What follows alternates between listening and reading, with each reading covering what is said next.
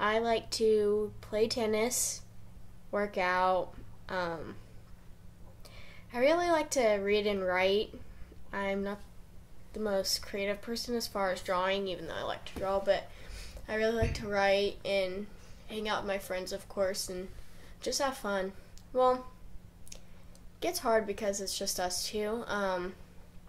We live in an apartment, and so it seems to get messier quicker. I wish I had somebody to help us, like, she can't work, so that's not fun, but the fact that I feel like sometimes I'm taking all the responsibility on my shoulders because she can't. So it'd be nice to have somebody help us, but it's not like I'm really missing my dad because we're not that close. So, I mean, it doesn't bother me that much, only every once in a while. And the Spooners live here, so, like, if something were to happen, I could just stay with them. And it's also a lot closer to the hospital. She goes to KU Med. It's a lot more convenient to drive here to there than Liberty.